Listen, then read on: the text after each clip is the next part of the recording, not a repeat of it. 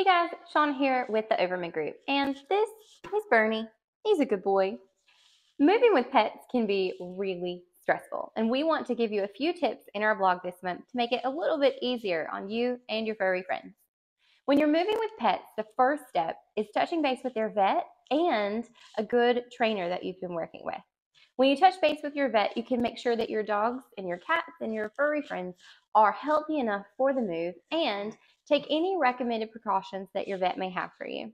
If you're working with a trainer, you can work on introducing your pet to any travel carrier with some positive reinforcement and get some great tips and tricks for what steps you'll need to take when moving. We highly recommend Positive Leash Dog Training. They've worked with Bernie and Comet, our two boys.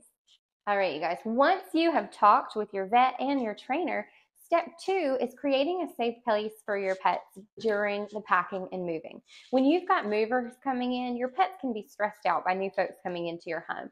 Creating a space for them with some toys and treats and maybe a blanket they're familiar with in a separate area or room can go a long way in making your pets feel comfortable and reduce their anxiety during your move.